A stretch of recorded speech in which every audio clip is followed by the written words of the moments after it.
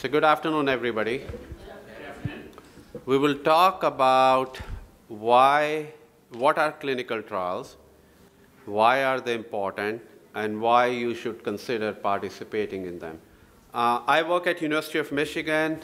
My name is Dinesh Khanna, and I direct the Scleroderma program in Ann Arbor. So here's the overview that we will be talking about. So we'll talk about what are clinical trials, why do people participate in clinical trials, what is clinical research, who participates in them, what do I need to know if I'm thinking about it, what questions should you ask if an investigator or a coordinator approaches you, what happens after a clinical trial is over, and how does the outcome of clinical research makes a difference. So we'll carefully go over these and we will open it up, but we are recording this, so if you have a question, we have a mic that will be rotated, and please ask that question in there. So clinical trials are part of any research that we do. And to start the talk, the advances in the management of diabetes, the advances in management of hypertension, cancers never would have been made unless and until we would have done clinical trials. So clinical trials is the heart of all the medical advances and all the research that we do.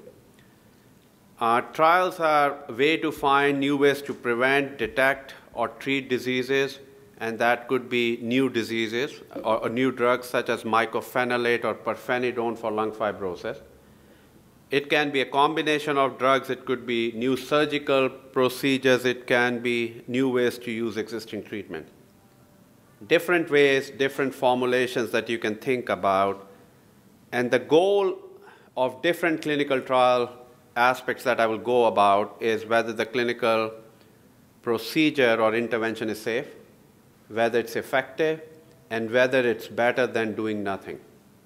Because a lot of time when you take a drug, it may be as good as taking a placebo pill. So we are trying to differentiate that in those clinical trials. Now, people feel very strongly to participate in trials is to help others. Scleroderma is a rare disease. We don't know what really causes scleroderma, although we are trying to understand, and we are starting to understand that. There is a small genetic component. So people feel that I must participate in a clinical trial to help others. There are healthy volunteers who want to move the science forward, and those with disease may want to receive the newest treatment and have additional care of the illness. And I want to highlight the point. People who participate in clinical trials of scleroderma tend to do better on average compared to people who do not participate in clinical trials. And the reason being, it's not that the treatments largely have been effective. Most of the clinical trials that we have done have been negative. But because you are coming to a center on regular basis, we do catch things much early and start to treat that early compared to if you were seeing a doctor every 4 to 6 months. So people tend to do much better when they come into clinical trials. I want to spend about 5 minutes talking about clinical research and how does the idea come, and I'll show you some of the examples. So clinical research is medical research that involves people like you and me. And it is carefully conducted, finding better ways to treat, prevent, diagnose, or understand human disease. It could be new trials. It could be a study, an observational study where we do skin biopsies or take blood from you and try to find out that why did a person did very well with diffuse scleroderma and why did somebody develop lung fibrosis and why did somebody require stem cell transplantation. When people walk into the clinic, they all look the same. Not literally, but they have diffuse disease. So let's say they have diffuse disease, and I've examined the people, but people have such variable courses. It's very hard for me to tell in the first visit how a person will do long term. But these blood tests, these skin biopsies, give us a window into what may be able to determine in the future. So, that's how the clinical trials and clinical research can help. The idea for a clinical trial often starts in a lab. The mice, our friends, those really help us think about what is the idea, what we can tinker with in a mouse or in a clinical research setting in the lab and trying to move the field forward. During a trial, we talk about the experiment, and I'll talk about the risk and the effectiveness. So every clinical research should have a protocol and must have a protocol. So if you come to University of Michigan and you visit me, if I approach you or one of our staff approaches you for clinical trial, they should have a protocol and an informed consent. And I assume most of you have seen that informed consent. But the protocol is written to carefully make sure that the participation and the participants are safe. So one take-home message from this talk is that clinical research and clinical trial goes through different ethical boards. And the goal of all the boards is one, to keep the safety of the person at the top of it, A. B, all the clinical research we do is voluntary. In other words, nobody can tell you and should not tell you that if you sign, this is the agreement for lifelong, your house is under my name. There's nothing like this that's happening. It is voluntary, and if you want to stop participating in the trial a week later, a month later, or 2 years later, you should be allowed to do that and should not impact the treatment from that physician. A clinical study is usually led by a principal investigator. I am leading a very large 25-center study of a drug called Orencia, which is already approved for rheumatoid arthritis, and that's where the idea came in our lab. That's where we got the funding, and that's what we are testing, and we will find out the results next year, whether a drug for rheumatoid arthritis is effective in patients who have early diffuse scleroderma. I talked about the IRB. IRB is the Institutional Review Board, and it's an independent committee of doctors, statisticians, and member of ethic and community. And again, they have one goal, to ensure it makes sense. The risks are minimal, and to make sure that the benefits outweigh the risk. So if somebody wants to do radiation for scleroderma, hypothetically, it makes sense. You give a lot of radiation and you kill the bad immune cells. But if 30% of the people are going to die, that's not a good idea. So the effectiveness has to far exceed than the harm caused by the procedure or the drug. So who sponsors these clinical trials? Sponsors are usually foundations, Scleroderma Research Foundation, Arthritis Foundation, medical institutions, but largely pharmaceutical companies, and some of them are represented here, and largely NIH, National Institutes of Health, or Department of Veteran Affairs.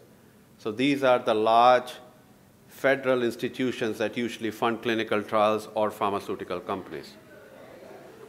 So every time you enter or go for a clinical trial, you should have an informed consent. And there's a process that we must follow and everybody should follow about the informed consent. And that should talk about the purpose, the duration, what is expected of you, what are the risks and potential benefits. And again, informed consent is not a contract. I think that's probably a really important aspect from this lecture. So here are different clinical studies that we do, including clinical trials. I want to know how people with scleroderma do over the next 10 years.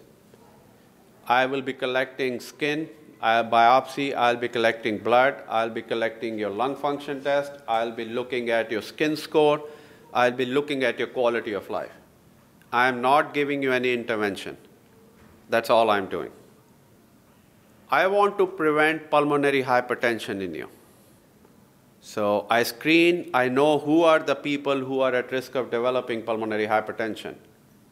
What can I do? I can select those people and try to prevent. That's an intervention. I can give, as an example, people who are at high risk of pulmonary hypertension, Viagra, and half the people nothing. And I can see whether Viagra, which is approved for pulmonary hypertension, or sildenafil, can prevent pulmonary hypertension. I want to screen pulmonary hypertension much better than what we do right now. Why? Because I know pulmonary hypertension is the leading cause of death, or one of the leading causes of death in scleroderma. So how do I screen it better? And I'm just giving you examples how clinicians and how scientists think about this. Diagnosis. How can I diagnose pulmonary hypertension by a blood test, or how can I diagnose scleroderma much earlier at a primary care level, and the patients don't have to come to a scleroderma doctor to make that diagnosis? Treatment trials we'll talk about, and I think the quality of life, which is paramount and important, especially when we don't have a lot of treatments for chronic disease. How do you design that? Anytime you do a clinical trial or you think about a process of a clinical trial, the drug development starts in a lab. Somebody finds that sildenafil, and I'll take the example of Viagra. Sildenafil causes dilatation of blood vessels. Okay? They found that nitric oxide, NO, which is an enzyme, if you inhibit that, there's a dilatation of blood vessels. Somebody tested that in the mice. Pfizer or somebody developed a drug. Now that drug comes into phase 1 trials. So phase 1 are healthy volunteers, college graduates, college students, other healthy volunteers, where it's being tested for the first time to look at the safety of the drug. Tylenol, Viagra, Motrin, every drug that goes through FDA approval goes through these different phases.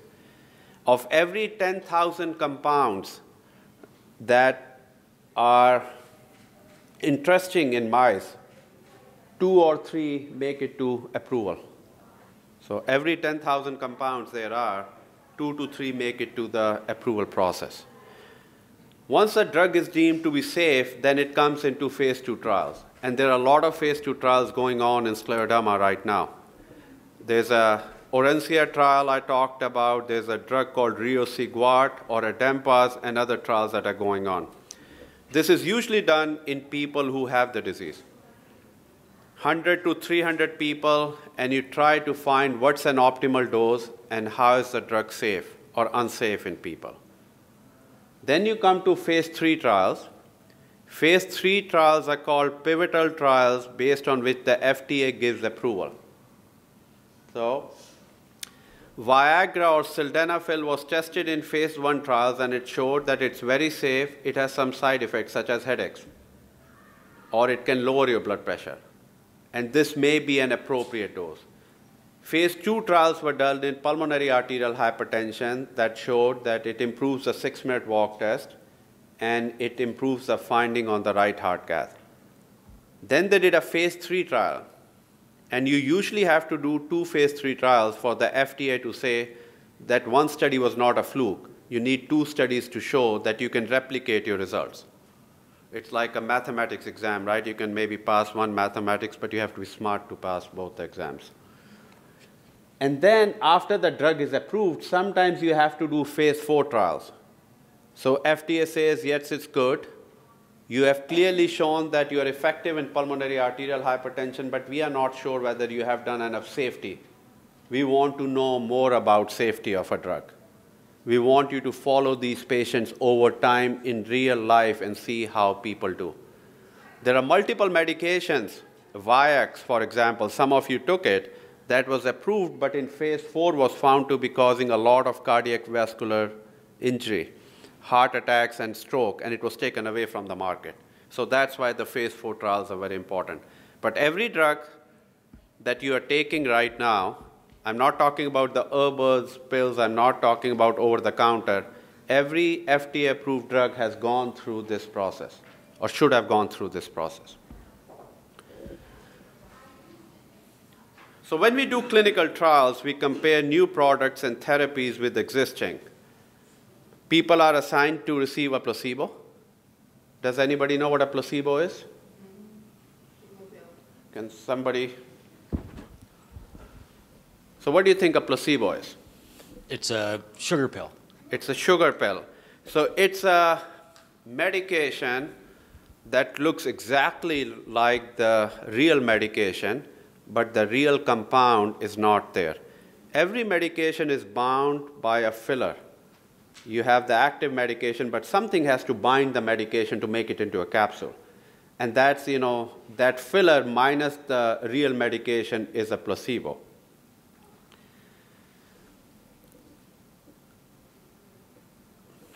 People should tell you whether placebo is being used in a clinical trial. Now, would you do a clinical trial if you knew there was a placebo? A question that is asked all the time to me is that why should we participate in a placebo-controlled trial? I want to get the real drug, right?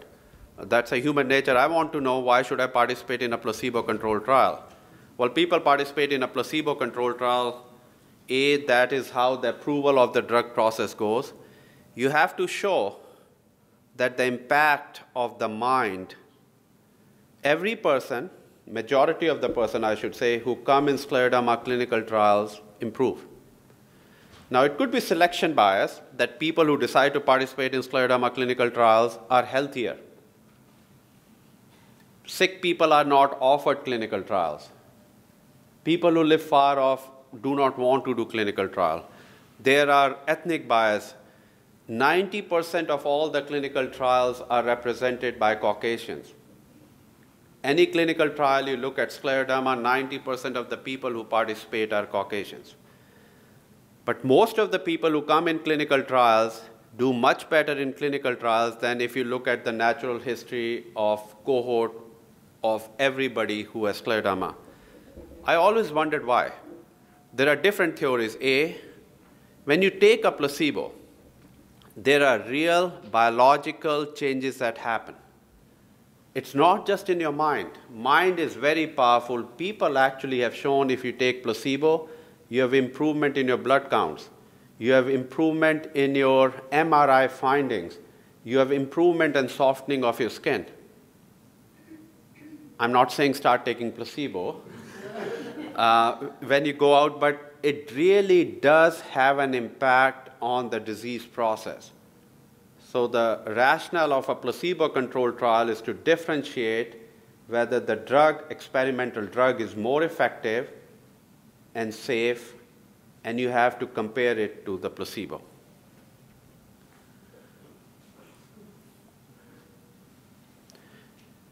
We talked about the placebo-controlled trial, and every time there's a placebo-controlled trial or two effective drugs that are being compared, there's randomization. So the randomization is a process where two or more treatments are assigned randomly.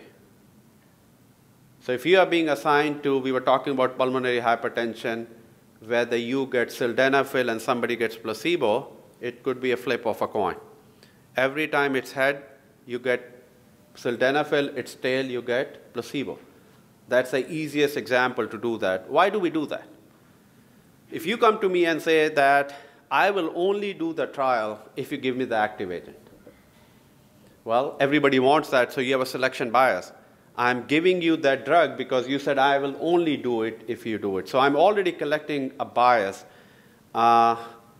giving it to people who would like to have it. By doing the randomization, I'm taking that bias away, or I'm trying to take that bias away and trying to distribute the group similarly. Because if people are different at the start of the study, it's very hard to interpret the results at the end of the study, because people who were recruited in the studies are different till the end. When one treatment is found to be superior, so as an example, if you're participating in a placebo-controlled trial, there are analyses that might be done, and if there's a clear difference that sildenafil is superior to placebo, the drug may be stopped and be available to other people. The placebo-controlled trials are usually single-blinded or double-blinded. Majority of the studies we do are double-blinded. So participants do not know which medication you are on. and as an investigator, I don't know what medication you are on.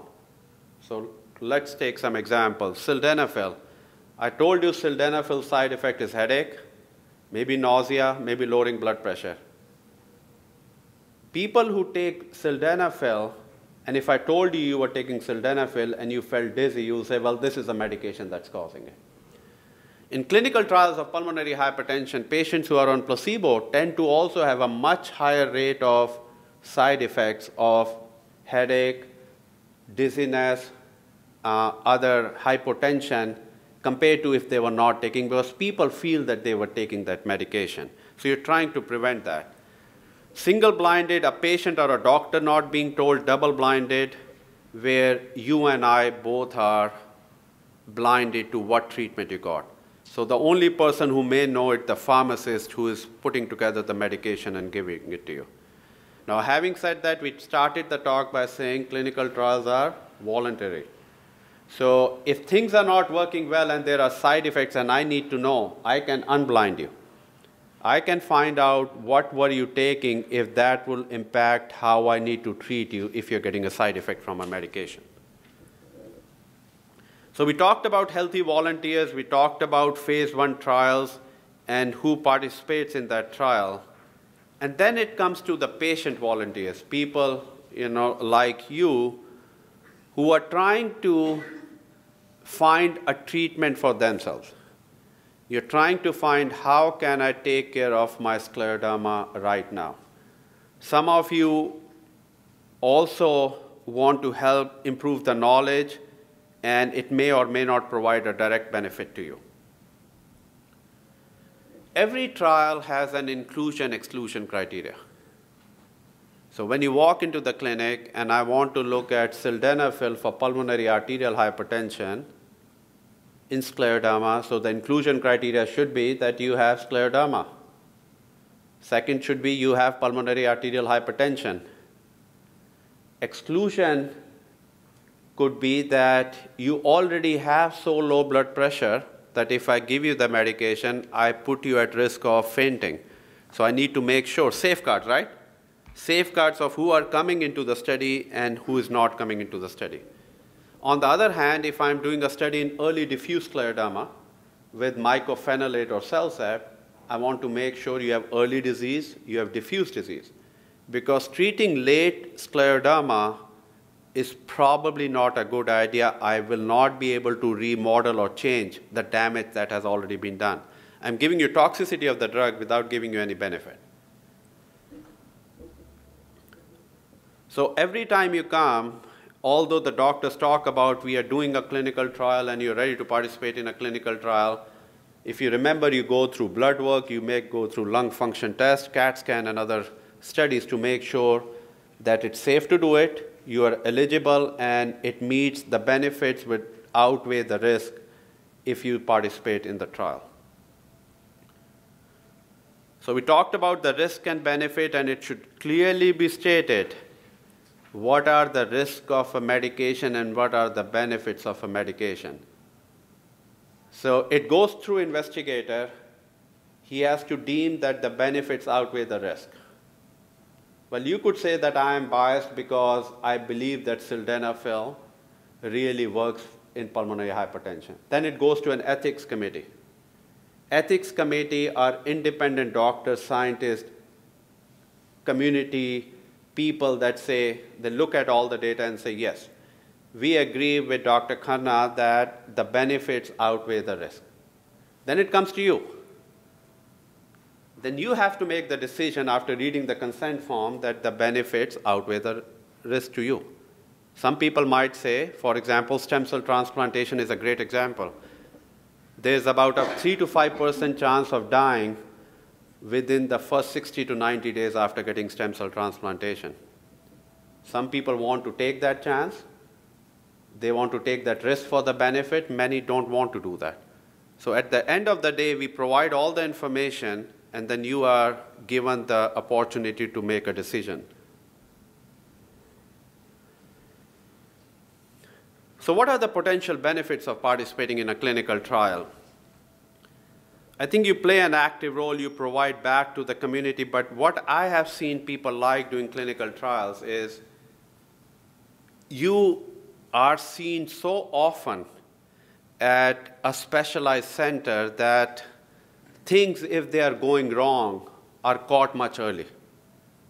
So I can give you an example where a person developed high blood pressure and she was seen every week.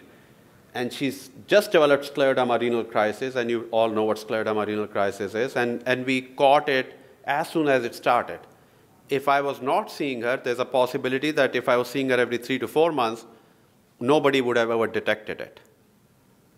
And then people like to come and feel that they're contributing to the medical research. What are the risks? Some of these drugs have really not been tested in patients except for healthy volunteers. So you can do many studies in mice, in rabbits, in monkeys, but we are different. So sometimes these drugs, how they will react with you is sometimes difficult to tell. Again, everything goes through ethics, but sometimes there might be unexpected side effects, rare side effects that we have not been able to look at or know about it. The study requires more time and attention. So we want to have you come every 2 weeks to University of Michigan Scleroderma Center.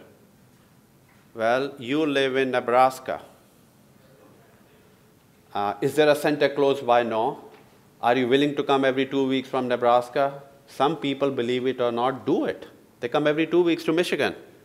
But majority of them say, you are crazy. I'm not doing that. But the time and the attention that is required from you to come, that is critical.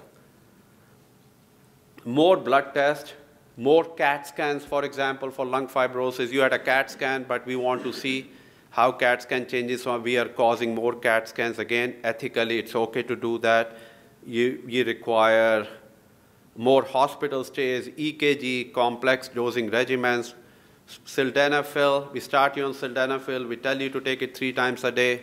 You are getting dizzy, we decrease it to twice, it's not effective. So we are trying to change and manage dosing and trying to capture every side effect you are having.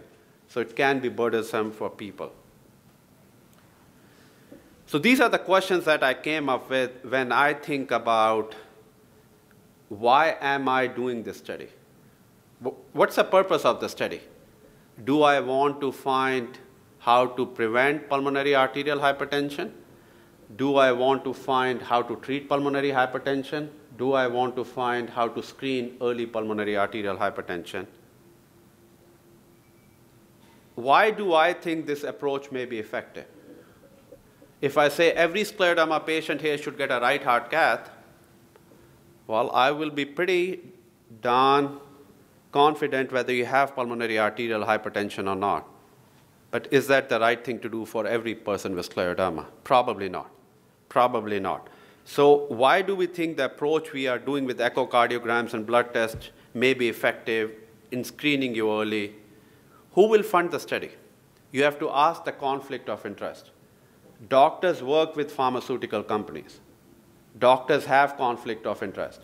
You should ask that question. Do you have conflict of interest? What kind of conflict do you have with the pharmaceutical company? Who is funding the study? Is it the federal government that's funding the study? Who has reviewed and approved the study? Now, this is not that an issue in this country. Everything goes through an ethical IRB. If you're coming to University of Michigan, NIH, or University of Michigan IRB, and others have reviewed it. The safety of the participants, that should be part of the consent form. How long does the study last? Think about if you live in Nebraska and I ask you to come every 2 weeks for the next 2 years. Are you willing to go through this? You think it's a great idea, you want to do it, but it's better to find a center close to the home to do it. And what will be my responsibilities if I participate? You need to ask this question. Most of the people say, yes, I want to do a clinical trial. I understand these are the risks and benefits. I ask my patients to talk back to me after I've done consenting. We never consent the people the same day we give them the consent form. I give them 3-4 days to think about it, talk to the family, I call them, I chat with them. But you have to know what your responsibilities are. You work 8 to 5. Well, we want you to be there every 2 weeks on Monday. That means you have to take time off every other Monday from work. Can you do that? What are your responsibilities? So you should be clear about that. And what are the benefits we talked about, the risk of the study. And there are a lot more details here that I will not talk about, like the testing. And one question that comes again and again and is important is, will I be reimbursed? In other words, if I'm coming from 400 miles, do I have to use my gas money or there is reimbursement of it? A. 2, are all the medical tests and procedures covered by the study or is my insurance liable? 3, if I get an injury during the study, I'm in the hospital, I'm walking, I'm participating in the study, and I fall and I have a bruise on my head. Who's responsible for that injury? Would the study, or you get a pneumonia participating in the study, and we think it's because of the drug you are taking. Will your insurance cover it? Will the study cover it? All these are important questions and should be clearly defined in the consent form.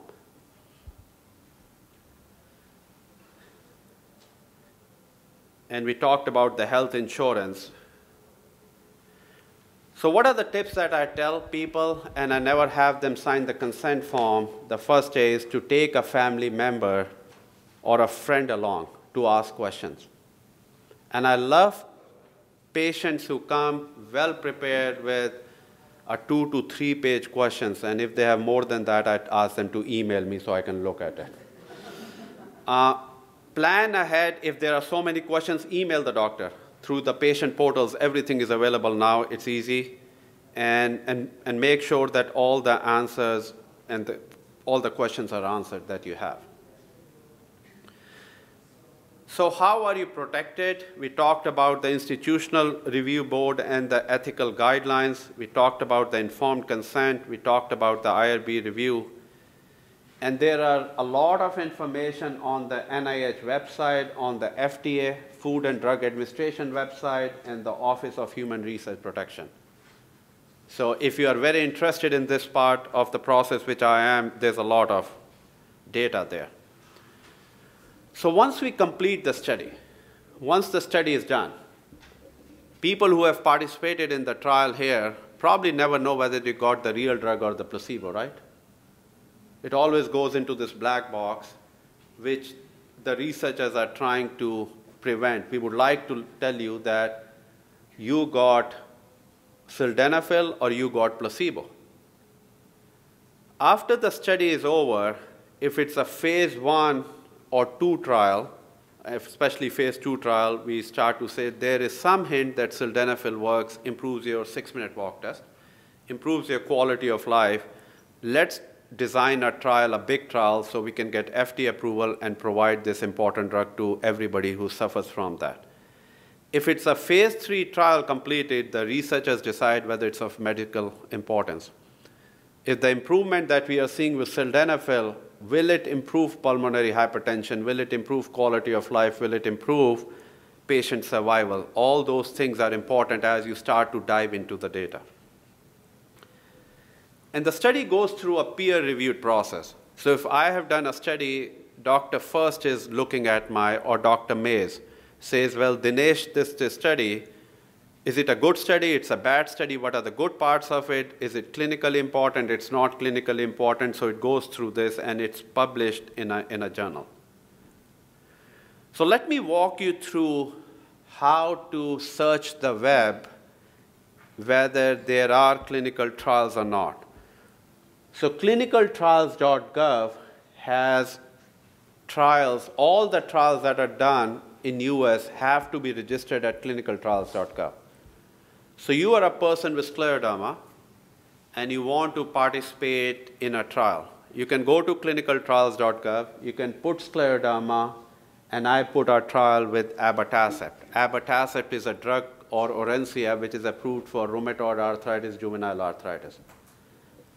It shows you that there have been 2 trials that have been done.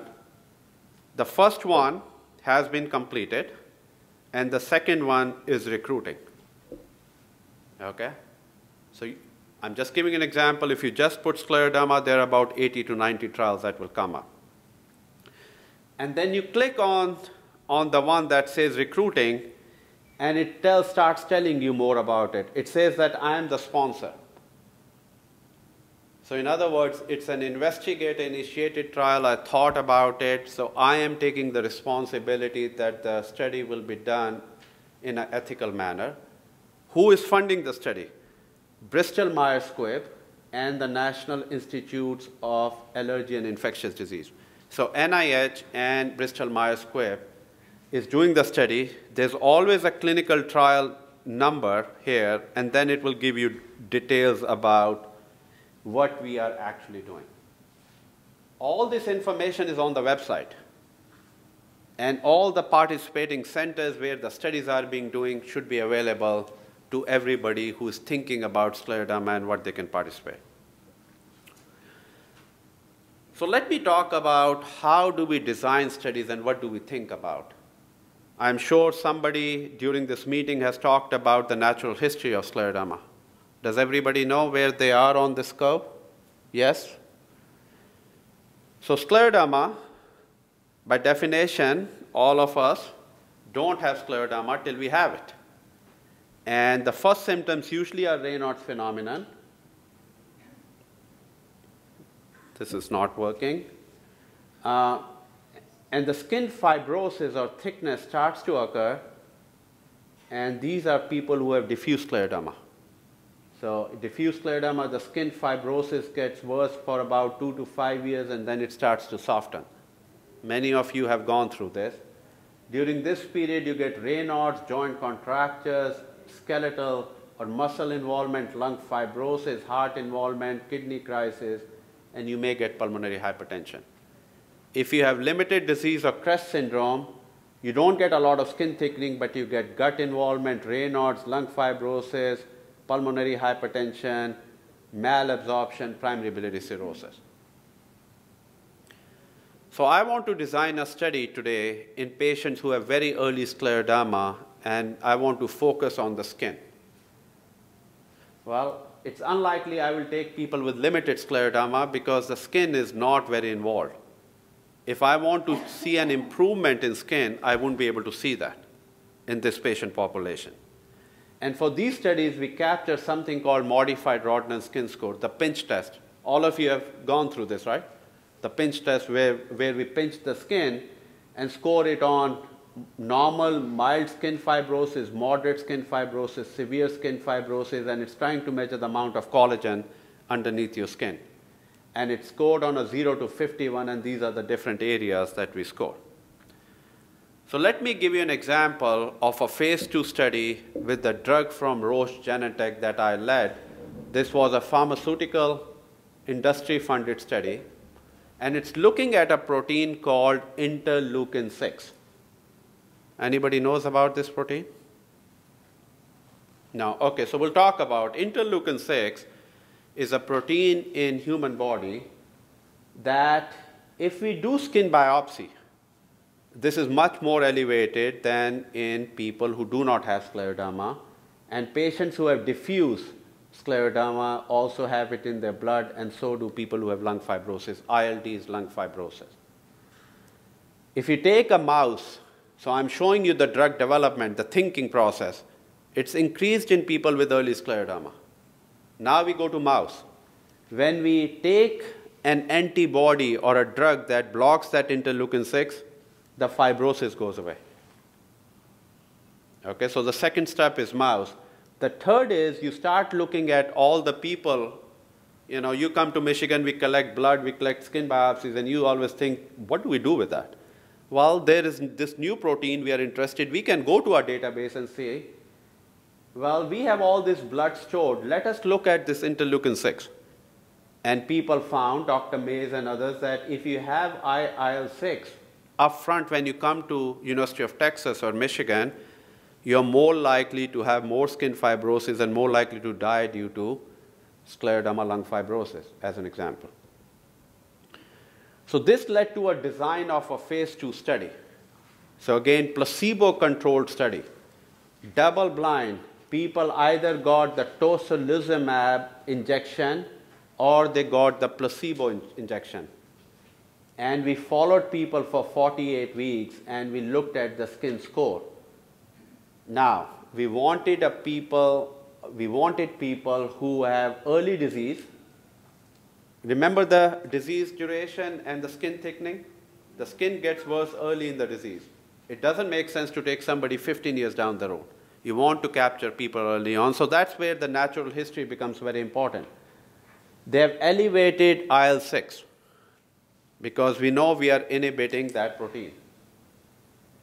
So this is what the data showed.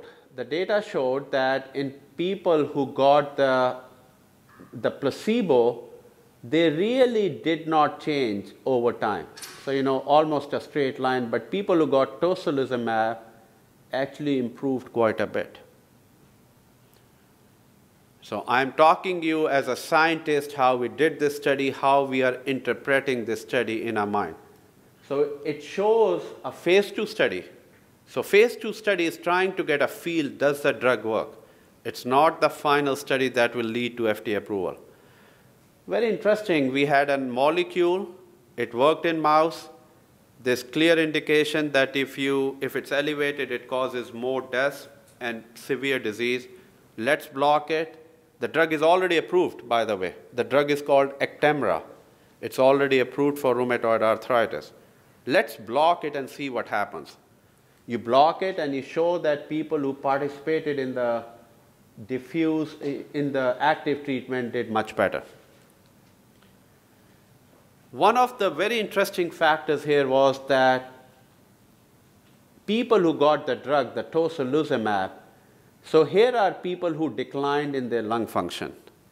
And people who got the placebo, 84% of the people had declined in their lung function versus 57% of the people who got the real drug. It may have beneficial effect actually on lung fibrosis. Now, we would have never known this till you do a clinical trial, till you design an appropriate clinical trial to answer this question. Then as a scientist, we tend to dwell into it that why is the drug working? What is so important about this molecule, this protein, that's making me say that this may be important in scleroderma? So I'm just walking you through how this story evolved over the last 2 years or so. So we looked at something called macrophages. You don't need to know what macrophages are, but there are two kinds. M1 macrophage, if you are too inflamed, you get an infection, M1 goes up. If you get a lot of fibrosis, M2 goes up. And IL-6 plays a very important role in this, and by inhibiting this, yin-yang, we are trying to balance the imbalance that has happened. You look at skin fibrosis, all the skin biopsies we do, there's a lot of inflammation and a lot of IL-6 that's being produced out here. And then in the open label extension, so people till here got the double blind I showed you, and then we gave everybody the drug. So now we have a trial design where we give placebo controlled. After a year, we give everybody the drug for another year. And see, the patients who got the placebo started to improve quite a bit, and at the end of 2 years, the placebo group and the real group caught up, so everybody improved. Now, on everybody, meaning on average, everybody improved, not each individual patient. I want to clarify that. Now, what is the other important thing that I have not shown you? Safe. Was the drug safe? I improved your lung function, I improved your skin fibrosis, but the other part of the question you have to ask, is the drug safe? So this is a medical slide, and I will highlight a few things. How many serious adverse events happened? How many people got hospitalized? How many people died? How many things were serious things that we think are bad? So here it tells you, tocilizumab, 66 events for every 100 patients treated for a year versus 76 in placebo. No different. What does it highlight again? That scleroderma can be, and it can be a bad disease. You can see even in the placebo group who are getting, there are 76 serious adverse events happening every 100 patients treated for 1 year. But in the tocilizumab arm, there's no difference. But what you see here is the risk of infection is much higher with tocilizumab compared to the placebo. Okay? So the risk is about 3 times of serious infections. So these would be pneumonias, these would be bone infections, these would be things that would require IV antibiotic hospitalization. So you know now that it seems to be helping, but the risk of infection is important.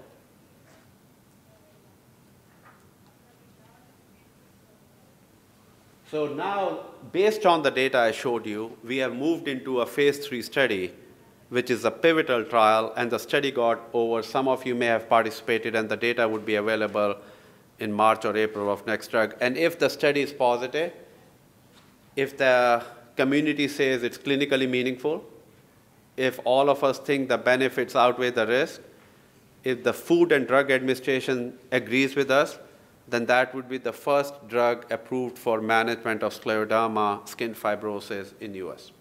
So that's the whole story that has taken about 10 years of work, but how does everything? But none of them would be possible if people like you didn't participate in the study. It will still be in the mouse phase of the study. I'm going to end my talk with the interstitial lung disease or lung fibrosis. How many of you have lung fibrosis here?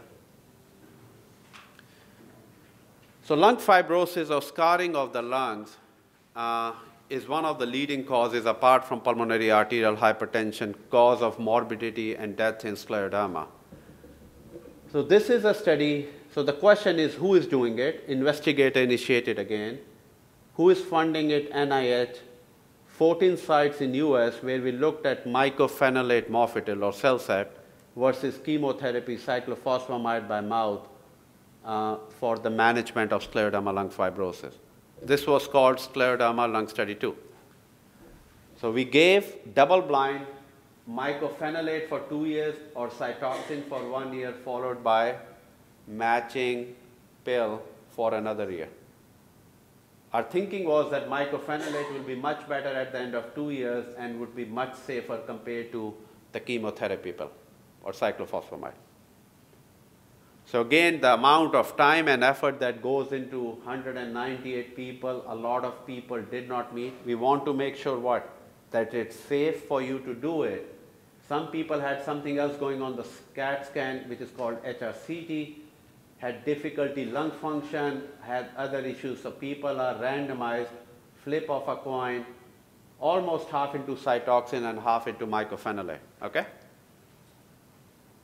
So what did we start our thinking with? Our thinking is, if you have 2 kids, you say, both my kids are smart. And then one becomes a doctor, one becomes something else. I'm not saying that doctors are smarter, just to clarify. What we found at the end of 2 years, after treating people with 2 years of mycophenolate and 1 year of Cytoxan, that there was no difference at the end of 2 years in how much lung function improved. So we started with some idea, and our hypothesis was proven wrong. But again, this is not possible unless and until we select right people to do it. But the number of people who had clinically meaningful or a lot of improvement in their lung function was about 20%, both in chemotherapy group and in the mycophenolate group. And the mycophenolate was better tolerated. So if you came to University of Michigan 5 years ago, everybody was started on cyclophosphamide. If you come to University of Michigan now, 90% of the people are started on mycophenolate. So this trial changed our treatment paradigm how to manage scleroderma lung fibrosis. Now the question should be, why is it available? Why it did not go through the Food and Drug Administration? Because the drug is already available, the drug is already generic. So there is no reason to go through the approval process, although some of you are denied mycophenolate because it is not FDA approved for the management of scleroderma. So I want to end my talk by making a pitch for Scleroderma lung study 3. So Scleroderma lung study 1, I didn't show you, showed that chemotherapy Cytoxin is much better than a placebo pill, but much more toxic. Scleroderma lung study 2 showed that chemotherapy is as good as mycophenolate, but more toxic, so we started using mycophenolate. The third study is looking at whether we can give you pirfenidone. Pirfenidone is a drug that's approved for idiopathic pulmonary fibrosis. It's an anti-fibrotic therapy. What happens in scleroderma? There's a lot of fibrosis. We are using mycophenolate or Cellcept as an immunosuppressive therapy and pirfenidone as an anti-fibrotic therapy, and to see if we combine both of them together, can we have a much higher beneficial effect compared to if we just gave you mycophenolate. And these are the centers. There are two principal investigator centers, UCLA and Michigan, but here are the different centers, and the study is about to be launched within the next couple of months. So it talks about the advances we have made. Scleroderma lung fibrosis is one of the leading causes of death. We started with chemotherapy, we started to improve lives, but not so much quality of life. Mycophenolate is effective, but it's not a cure. Many of you who are taking mycophenolate would agree to that. Now we are seeing, can we add antifibrotic and change the paradigm and continue to make baby steps? Another part of the lung fibrosis is, if our phase 2 study with Actemra is true, then we will be preventing lung fibrosis in the phase 3 study that we have completed, and we will find out. The best thing is, can you prevent lung fibrosis? But if you can't, if you already have lung fibrosis, how do you manage it? And here is all the work that is going on. So you might think, why is this person giving a talk on clinical trials? So this is a snapshot. Scleroderma causes vascular abnormalities, Raynaud's digital ulcers. It causes inflammation, and it causes fibrosis. Here are all the ongoing trials, or trials that have ended, and I'm not listing all of them, but you can see how robust this field is. And my belief is we are on the verge of finding effective treatments, both for scleroderma, skin, lung fibrosis, and other complications. Thank you very much.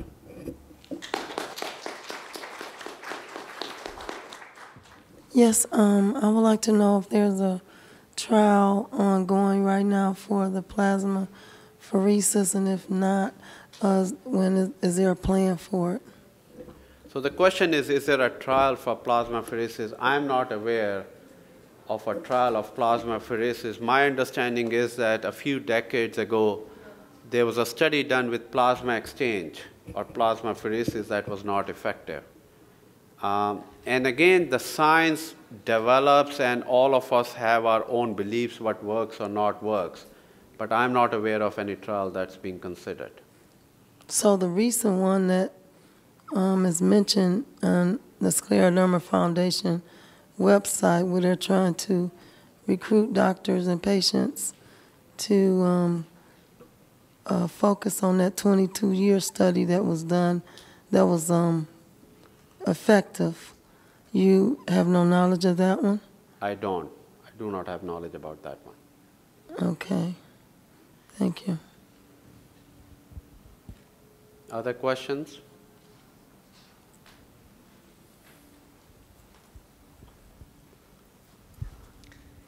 I was curious if you're worsening during a clinical trial, is that when you're unblinded and can switch over to non-placebo? Or?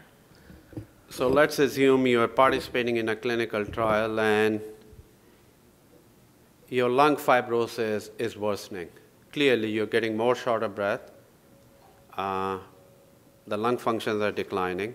Then what happens? So usually, you can continue either on the study medication, and we can add another medication we deem is appropriate. So if you're on a placebo-controlled study, we might add mycophenolate. Choice A.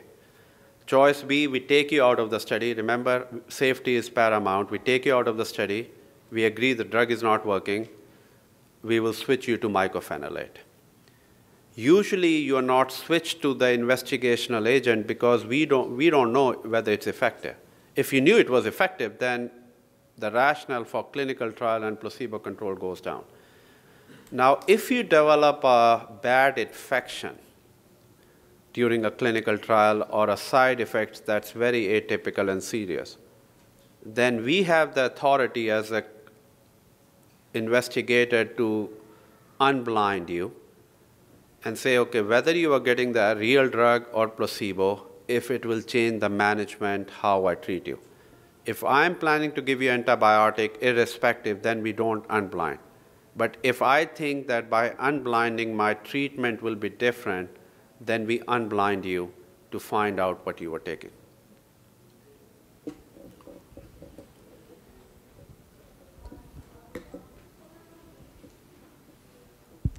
Do all of these trials typically take 10 years? I mean, is there any way to speed this along? So not all the trials take 10 years. The ideas, again, the safety and trying to look at the efficacy, no, they all don't take 10 years, but usually the finding of the molecule, its role in scleroderma, going through different series of finding that it's increased in scleroderma, whether it's increased because it's associated or whether it's part of the scleroderma causality, trying to test it and design a trial, trying to recruit 100 people with early diffuse scleroderma does take some time. But having said that, the clinical trials and the participation from the community and the input from pharmaceutical company and NIH has been exceptional. As I showed you, if you go to clinicaltrials.gov, you will see about 80 trials that are going on around the globe and about 20 to 25 from pulmonary hypertension, digital ulcers, Raynaud's phenomenon, skin fibrosis, GI fibrosis. But I also want to highlight you that your participation, your understanding is so critical to move this field forward.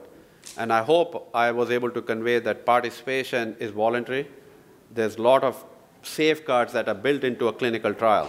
It's not that I had an idea that smoking cannabinoid will be great for scleroderma, and then I open up a booth here and say, okay, let's see how you do. Hopefully that will not go on YouTube. Okay, thank you. Oh, I'm sorry, go ahead. So what happens if the drug you're receiving is only beneficial with ongoing use at the end of the study? That's an excellent question. So what happens if you took Actemra and you're feeling better, and now the study is ended? What are you supposed to do? It depends. So if it's a drug that's not FDA approved at all, then not much we can do. Let me rephrase that. It depends on the phase of the study. If it's a phase 1 or 2 study, probably you can't continue. But if it's a phase 3 study and the data clearly shows that the drug was effective, we can work with the sponsor to provide you that. If the drug is already approved, such as Actemra, we have been able to work with the insurance or the pharmaceutical companies to do that. In our abatacept or Orencia trial, Bristol Myers Squibb is very dedicated, and they said that if an investigator feels that the patient improved on the drug, we will provide the drug free to the patient for how many years they want it. But it all depends whether the drug is already available in the market or not. So the phase of the study and whether the drug is available in the market. Thanks, everybody. Thank you.